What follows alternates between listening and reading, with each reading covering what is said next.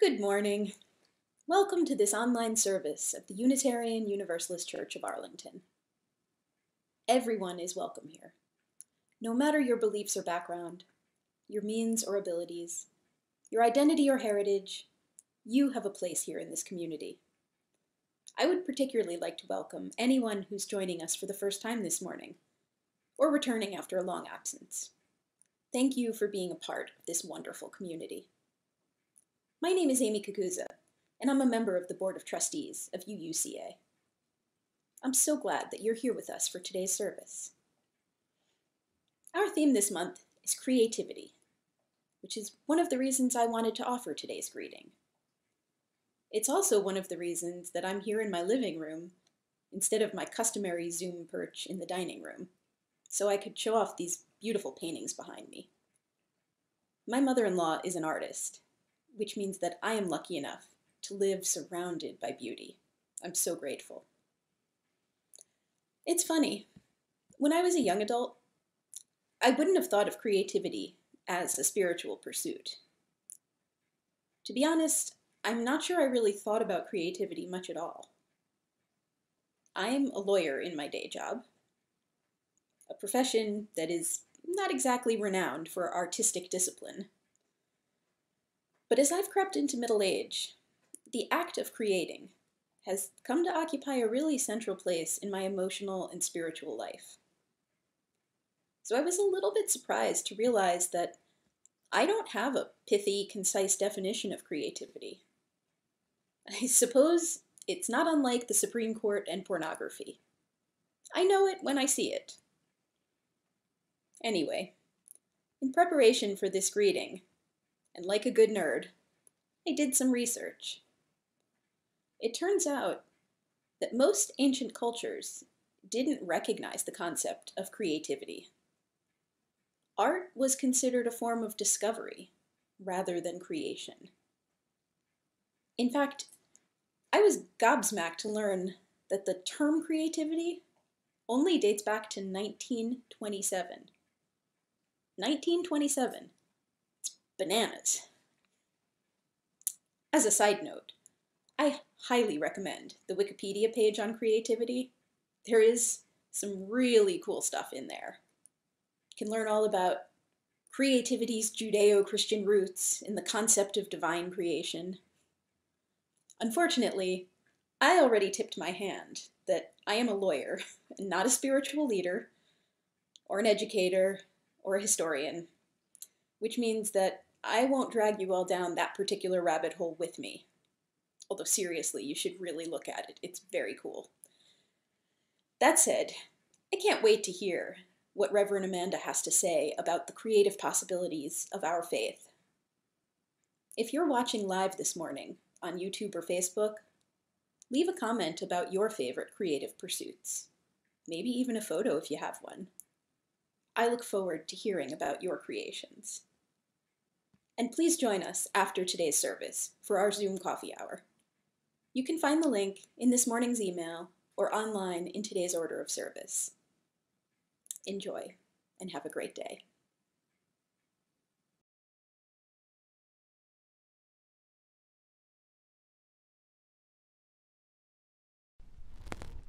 I call us to worship this morning with the words of Wendell Berry.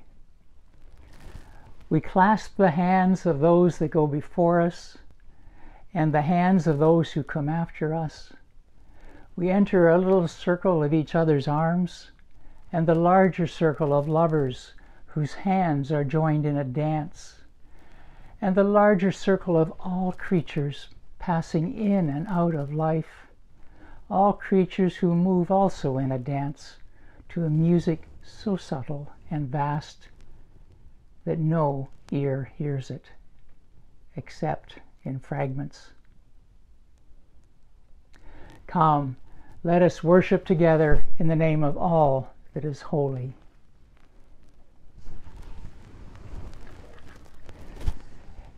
As we enter into sacred time, I invite you to join me in spirit in lighting our chalice. Perhaps you may wish to light a chalice candle at home so that you too may feel the physical warmth of our presence.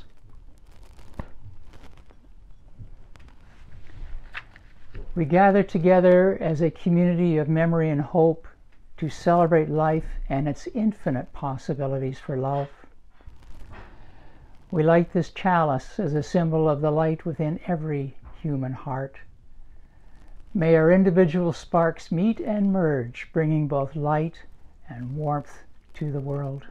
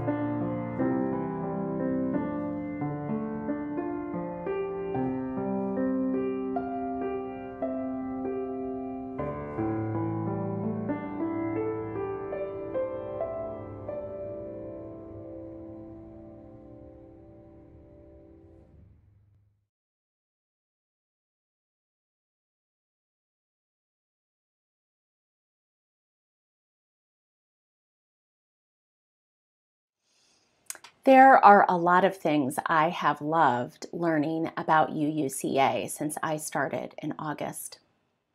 One of them is the way that you do your chalice lighting in your Sunday school classes, starting from when you are pretty little in preschool.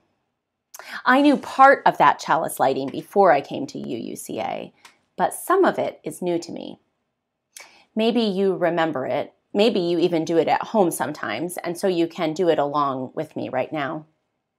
Together, you say, "We are the church of the open mind, the loving heart, the helping hands, and the radiant spirit." I knew the open mind and the loving heart and the helping hands part before, but the radiant spirit is new to me. I like anything that lets me have jazz hands. Now, that chalice lighting, I think, is important because it helps children learn what kind of congregation we are. That we're a place where you can ask questions and where we love each other and ourselves and where we try to help each other and where we have fun, I hope. But it doesn't just say what kind of congregation UUCA is. I think that chalice lighting can actually tell us, all of us grown-ups too, about how we can be, especially when things are difficult. You may know that this has been a hard week in our country. Maybe you have talked with your grown-ups about it, or even with your teachers in classes. Maybe you have noticed grown-ups feeling sad or angry. It's been a hard week, a lot of weeks this year. And our chalice lighting can help us understand how to respond when things feel hard.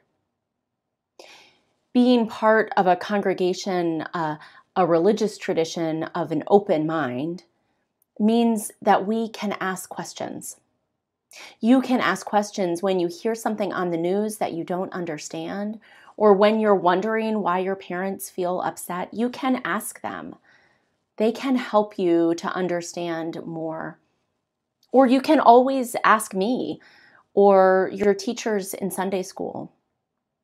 Together, we can look for the answers that help us understand what's happening around us. Knowing that we are a church of the loving heart, we can give hugs when people are sad.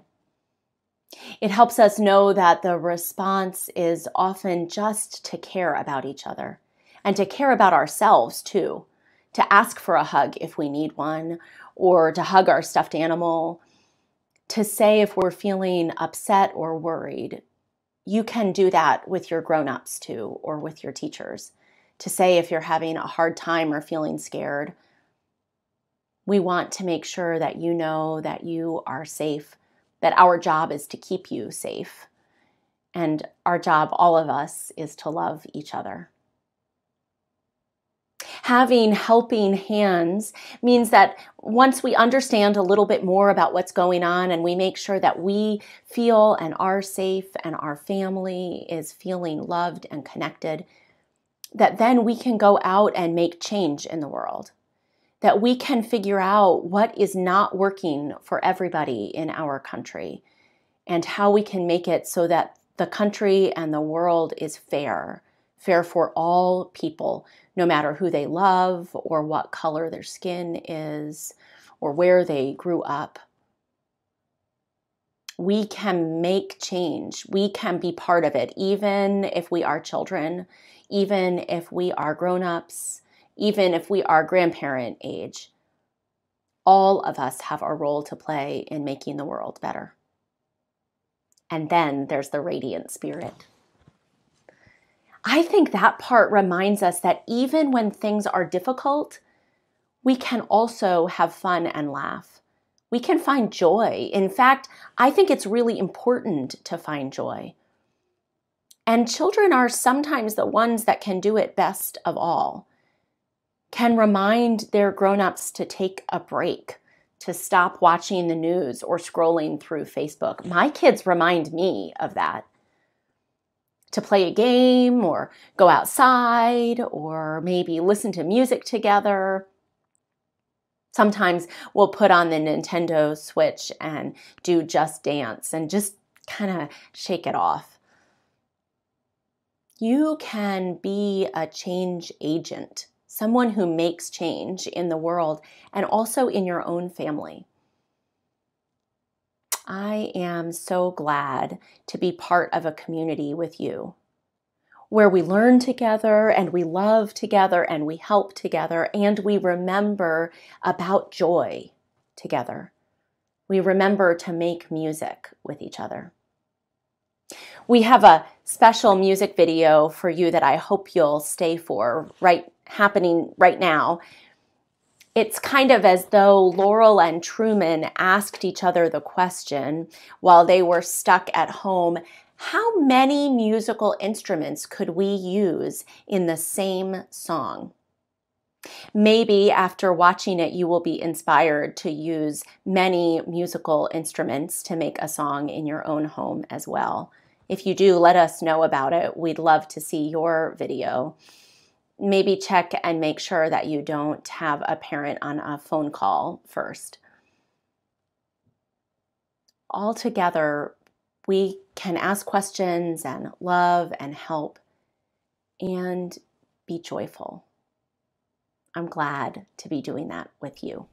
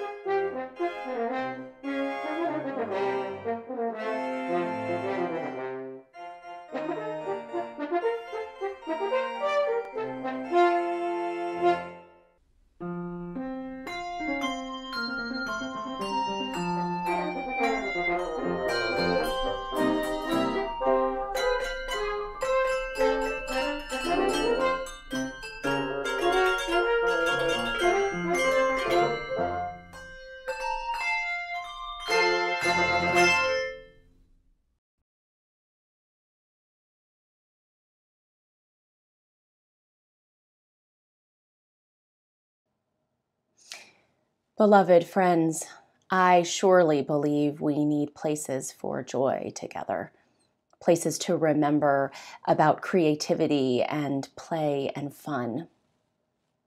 I also believe we need places to grieve together.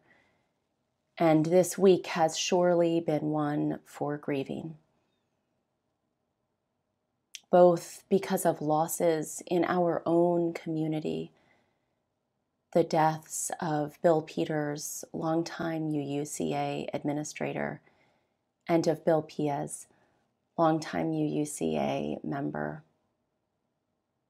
and also losses in our nation, experiences of violence and fear, sadness, and anxiety. The words of my colleague, Caitlin Cotter-Koilberg, helped me this week. I invite you into her litany with me and then into a time of prayer in our community. Your response in this litany is, "We grieve together." As the news cycle brings us images of terror and heartbreak once again, we grieve together. As each of us faces into this new level of horror, we grieve together. As we remember other moments of pain, fear, and loss, we grieve together. Yearning for an end to violence and suffering, we grieve together. Yearning for a true peace where all feel safe and whole, we grieve together. Yearning for greater justice, compassion, and wisdom, we grieve together. In the shadow of violence, we remember we are all connected in love. We grieve together. In the shadow of violence, we recommit to working for a better world. We grieve together. In the shadow of violence, we find comfort and courage in each other. We grieve together. Friends, it is our grieving together, as much as our play and joy together, that help us to stay centered, to see clearly, to move forward toward justice and love. I invite you in this moment into a spirit of prayer and meditation to join me in prayer for our country, for our own community, for our own selves. Spirit of life and love, God of many names, be with us. Be with us in our grief. Be with us in our anger. Be with us in our sadness and in our worry. Be with us as we recommit to love together. Be with us as we recommit to justice. Be with us as we recommit to fighting racism everywhere it is found. Be with us as we love each other. Be with us as we hold each other in care. Be with us as we are joyful and sad. Be with us in all our hearts hold. And remind us, Spirit of life, that we are with each other. I invite you in this time, friends, to add your prayers into the chat, to name who you are holding in your heart, what you are holding, to name your grief, if it is grief for our nation or grief for your own life, to name your joy, to share with each other. Please know you can always reach us at pastoralcare@uucava.org, or you can join one of our pastoral care drop-in sessions held every Monday, Tuesday, Thursday, and Friday. You can check the calendar for times and links. Come by if you want to simply say hello to a friendly face. Come by if you'd like to talk about how things are. We are here for each other. That is all we can be. And every day, by each other, we can mean one more. May we indeed find and build love together, imagining a love with more justice, more beauty, more of us. May it be so. Amen.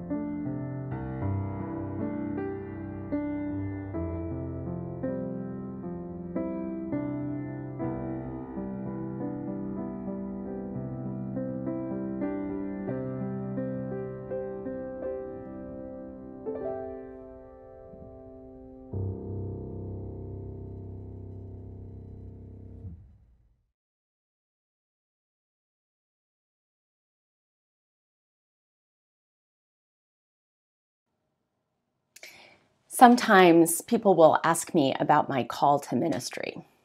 Every minister has to have their call to ministry story ready. They drill it into you in seminary. And so, of course, I have mine. I'm not sure what people expect, where that call is supposed to arrive, maybe in the woods or on a pilgrimage somewhere. I suppose mine did come on a pilgrimage. I was in 8th grade, and I was part of the coming of age trip to Boston. There we were, not on Walden Pond, though we went there, or not outside Louisa May Alcott's house, though we went there, but actually in a bookstore. It was the bookstore of the Unitarian Universalist Association in their old headquarters. We had toured the association and spoken with the dignitaries of the time. And then we went down to the bookstore to see if there was something we might like to pick up. I remember looking around at the titles on the shelves and thinking, I'd like to spend my life thinking about these things. I'd like to spend my life reading these and understanding the answers in them. And so that evening, as we all settled into our dinner, I told my minister that I thought I wanted to be a minister when I grew up. She, now infamously, if you've heard this story before, suggested I make sure I couldn't do anything else first. I think it was a rough year. Turns out I couldn't do anything else, so here I am. I'm not sure when I saw those book titles in 8th grade that I realized how often my sermons, my planned sermons, would be disrupted by the events of the week.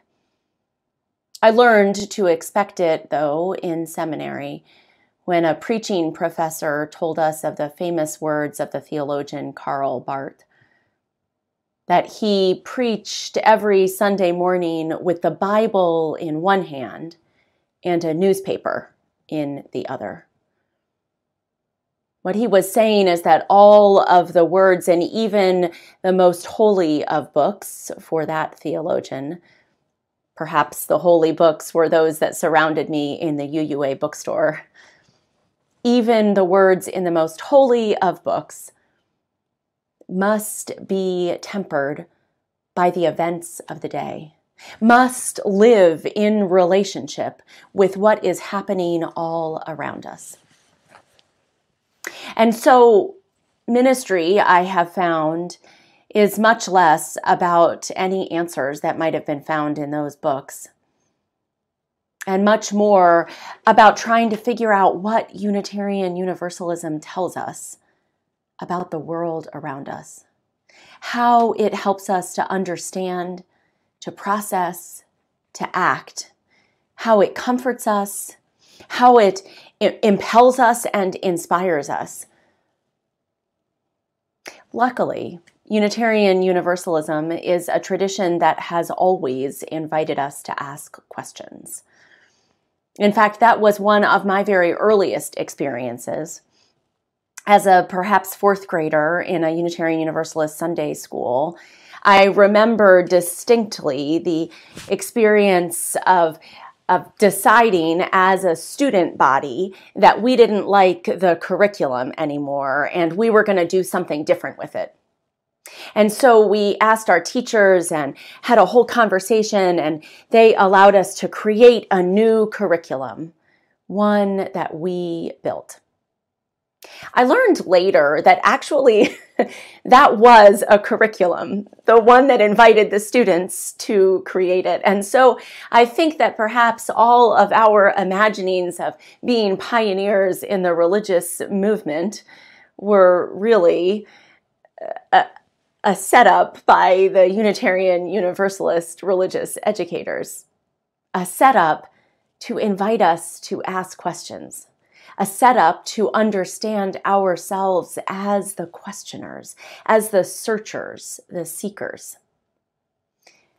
As you may know, Unitarian Universalism has officially 7 principles, 8 principles here at the Unitarian Universalist Church of Arlington and in other congregations around the country. The fourth of those principles invites us into a free and responsible search for truth and meaning. And indeed, that search is at the heart of Unitarian Universalism.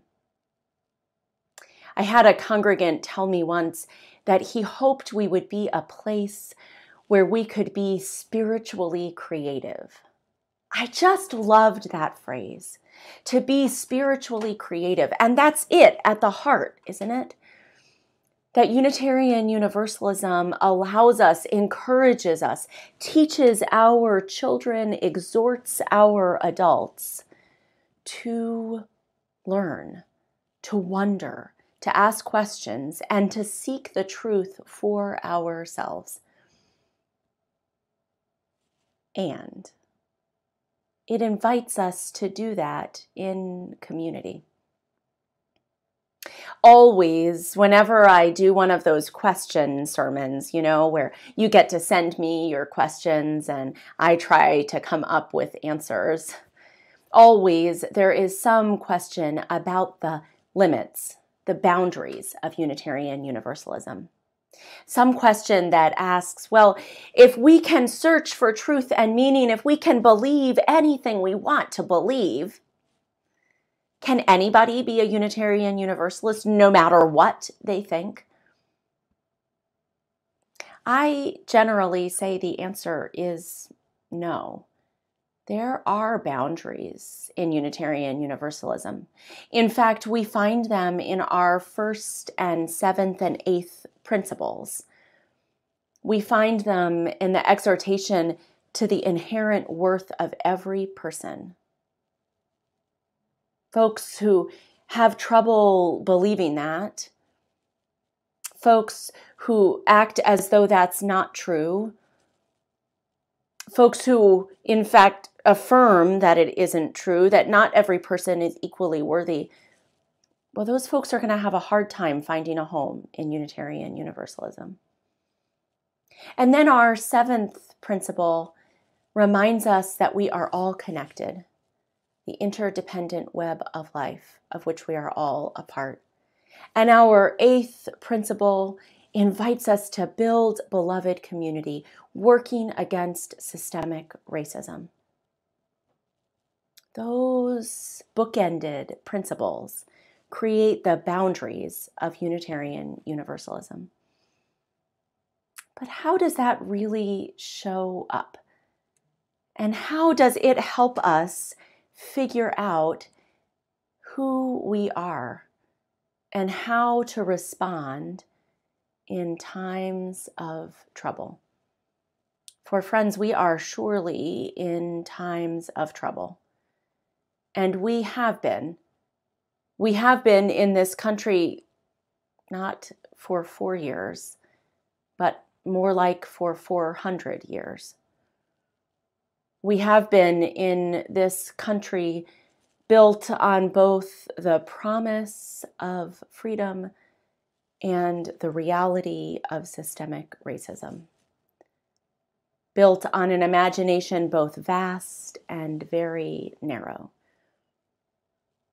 We'll have a chance next week in our service to explore what that might mean for us, to explore what imagination is needed of us now as we move into our future as a country, as a people, as justice makers.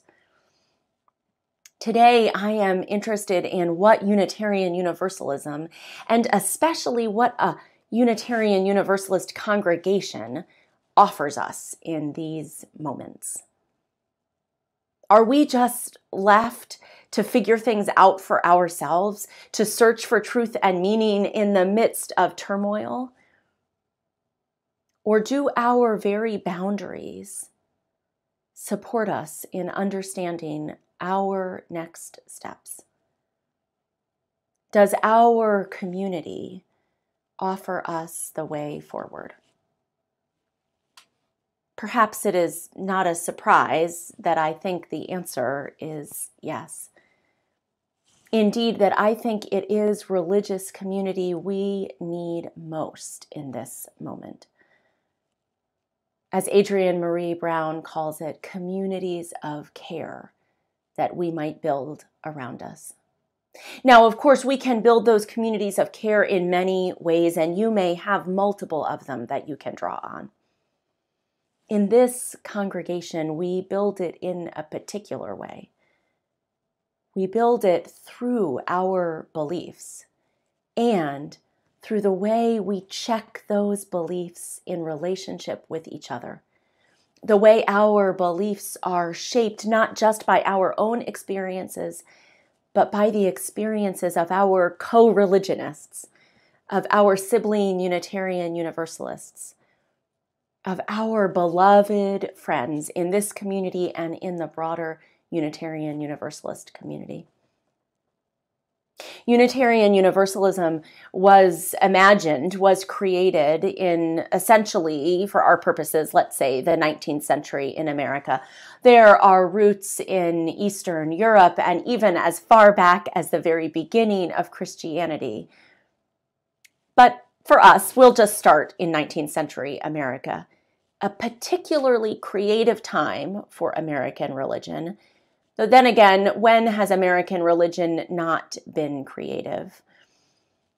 Since colonialism, our story in America has been one both of dampening religion, indigenous religion, fighting against it, in fact, seeking to blot it out, and also one of religious creativity, of seeking freedom of religion, freedom of religious practice. Like so much in America, those two stories have come together.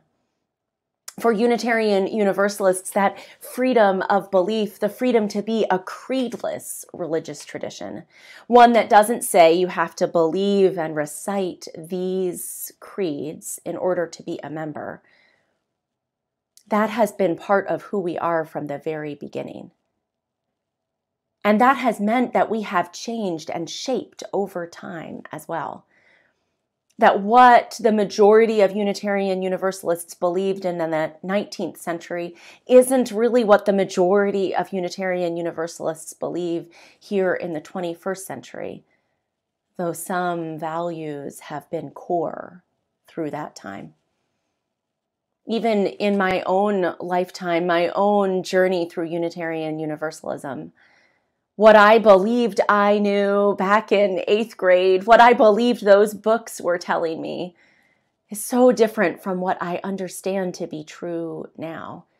And it will change yet again. Now, I understand collective liberation to be at the heart of Unitarian Universalism's saving faith. The way that all of us need to get free together, to see what that true freedom could look like for ourselves, for our movement, for our country. But I only understand collective liberation because of the experiences I have been able to hear from friends around me, from colleagues of color who have moved through the world differently than I, from men and women and non-binary folks, from children and adults. I have come to understand how Unitarian Universalism is at its heart a faith that both invites us individually to search for truth and that is relational at its very center. As I prepared for this sermon, I invited folks from UUCA to share with me some of their own credos, what they believed at their core. Here are a few of them. Lauren Parnell writes, I believe that the responsibility of my privilege is to spend it. Being a part of UUCA teaches me to be aware. The monthly covenant group packets help educate and inspire me. And being in community with fellow UUCAers energizes me, gives me courage to uphold our shared values, and provides role models of others who are living examples of service and wisdom. I believe. Martha Hauman-Pranitsky says, I believe that our lives are intertwined and affect each other, sometimes for the better, sometimes to teach a lesson in the hard way. And with that belief in the golden rule that is canon in all religions in some form. Also, you do you, as long as you aren't hurting yourself or others. Amy Shepard says, this sounds snarky, but it's not. I believe, whatever, just be nice. We definitely don't have big answers, and within our family, we don't share all the same spiritual views, but we are interested in learning about the different beliefs humans have while following the golden rule. Victor Lucius Gaberman says, I have two short ones. You could be nicer. Maybe not some other people, but definitely me. And the best way to start is to start. Planning to plan is not a plan. Between them, they remind me to be more aware of how I enter a situation and less afraid to initiate change. These credos, these beliefs, and others that people share, they have at their core that relationality. I was struck by the way that none of the beliefs shared by UUCA folks were just about the individual, about my place in the world or how the world connects to me. Every one of them was about how we are with each other. And that, to me, is the ultimate boundary of Unitarian Universalism. That what we believe, what we search for and seek and know to be true is always in relationship. That our creativity, our imagination is bounded by our community, ever expanding, by our love, by the feedback we receive from each other when we try out a belief, when we try out an action, and we notice and hear and learn how it affects another person. That relationality helps us when things are tough, too. This past Wednesday, as the news unfolded, the staff at UUCA looked at each other through Zoom screens and over text messages and said, we need to open a space for people to be. And you came. You came Wednesday night to our informal, impromptu gathering. You came Thursday to the joint vigil that we put together with other Unitarian Universalist congregations in the area. You reached out over email and you connected on Facebook. You knew in your bones that what we needed that night was each other. We need it too when we formulate those beliefs, even at the very beginning. One of the things that I have been so amazed by at UUCA are the Faith 360 classes. And my goodness, are you signing up for them in droves? In fact, in our virtual time, it is those classes and our covenant groups that folks are most clinging to, in which they find a way to be together. But of course, because we are Unitarian Universalist, our classes are not about learning the right way to be. They are about creating the questions together, imagining the answers with each other. Whether it's David McTaggart's spiritual direction class, a group spiritual direction experience, or the Articulating Your UU Theology class, or even the class coming up on the ethics of the good place, we are wondering with each other. What do we believe? Who are we? What is the next right step that we might take? The books that surrounded me in 8th grade, I thought that I might have a life of reading and understanding the answers contained within them. It turned out I have a life of asking the questions together. Luckily, I was surrounded in my formative Unitarian Universalist years not just by books, but by people, by the teachers who let us come up with a whole new curriculum, and by the music of Unitarian Universalism. I have a soft spot for the hymns that were popular when I was growing up, and we're about to hear one of those now. We Laugh, We Cry, a Unitarian Universalist hymn that simply says out loud what it is a religious community does, who it is that we are together. Listen in that hymn for what may be my favorite phrase. We have found that even to question is an answer. Unitarian Universalism is no easy faith, not that any of them are. It tells us that the search for truth is ours, but it is not ours alone.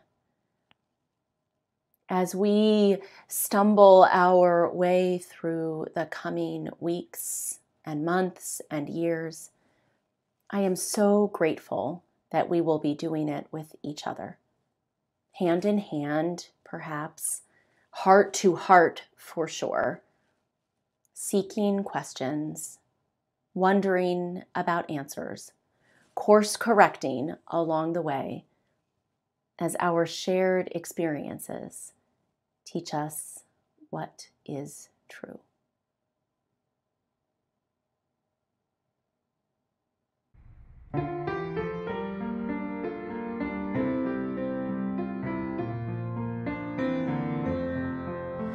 We laugh, we cry, we live, we die, we dance, we sing our song.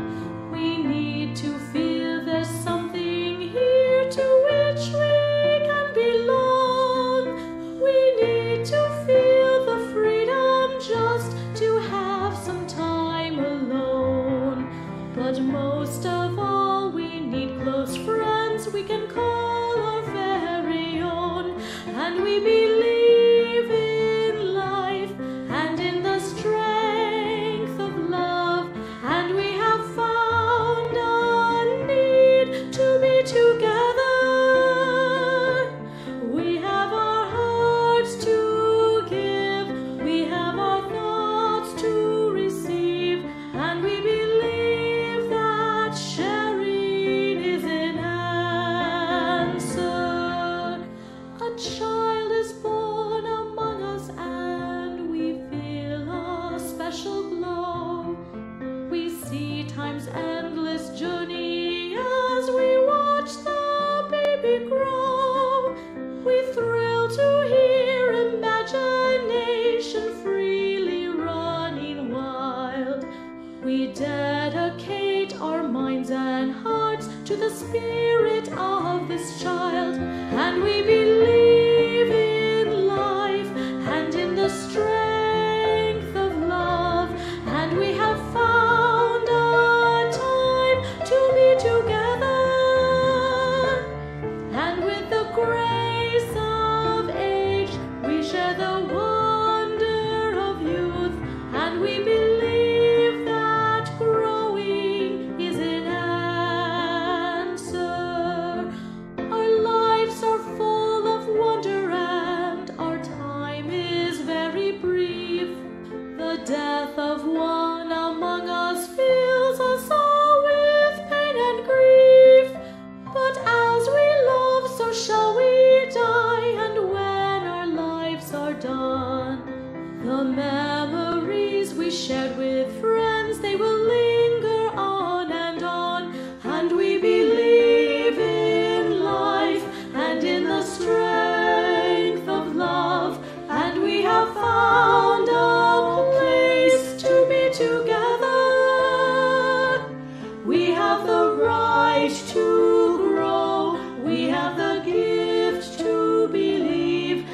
peace within our living is the answer.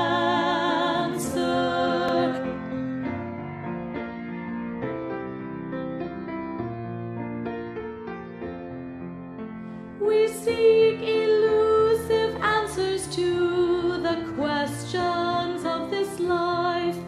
We seek to put an end to all the waste of human strife. We search for truth, equality, and blessed peace of mind. And then we come together here to make sense of what we find. And we believe in life and in the strength of love. And we have found a joy being together. And in our search for peace, maybe we'll finally see, even to question truly is an answer.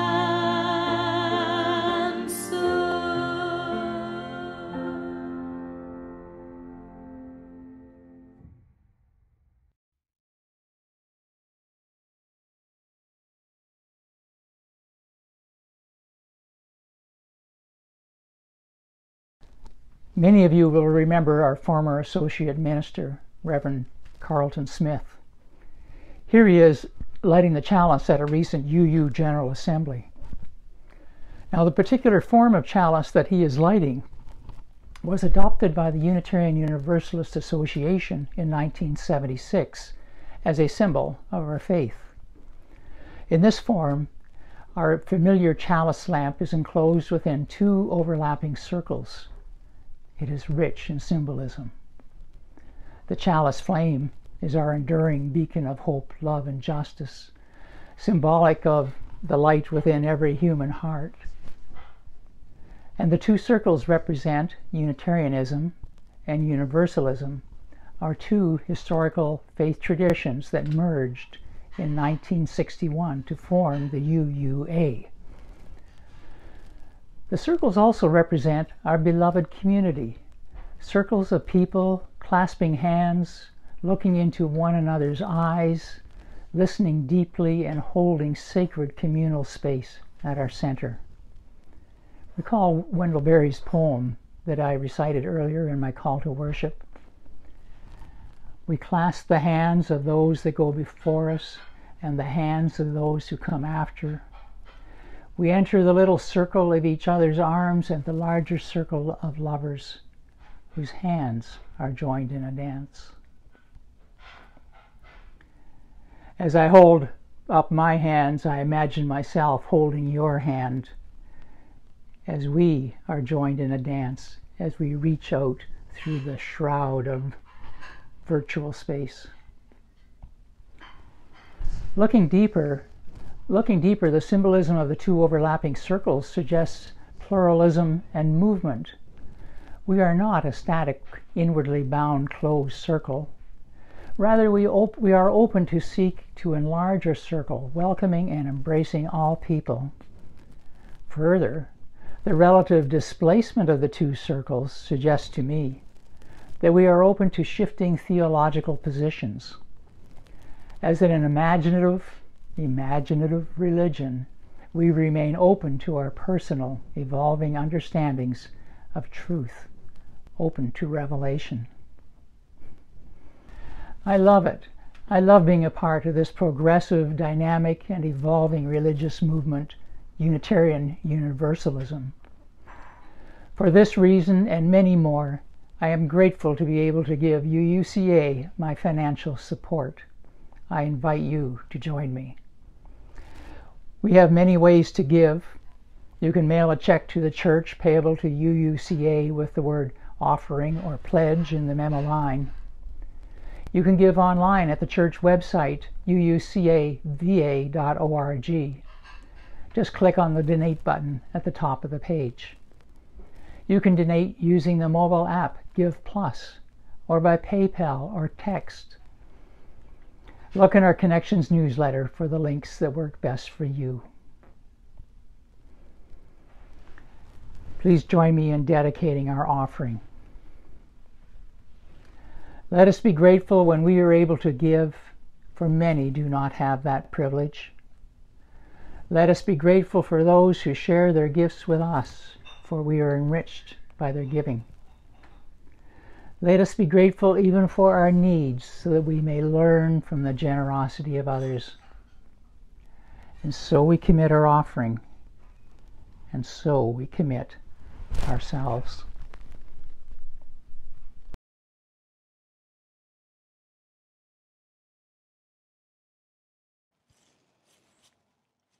David, thank you for that reminder of Unitarian Universalism, the way it connects us with our siblings all around the country. Friends, this week, I hope for you that connection. I hope for you some answers, some next steps. And I hope for you the beautiful boundaries of love and justice that we create together. May you find that Unitarian Universalism and this community holds you, and may you hold it along with us. Together, we build a new way.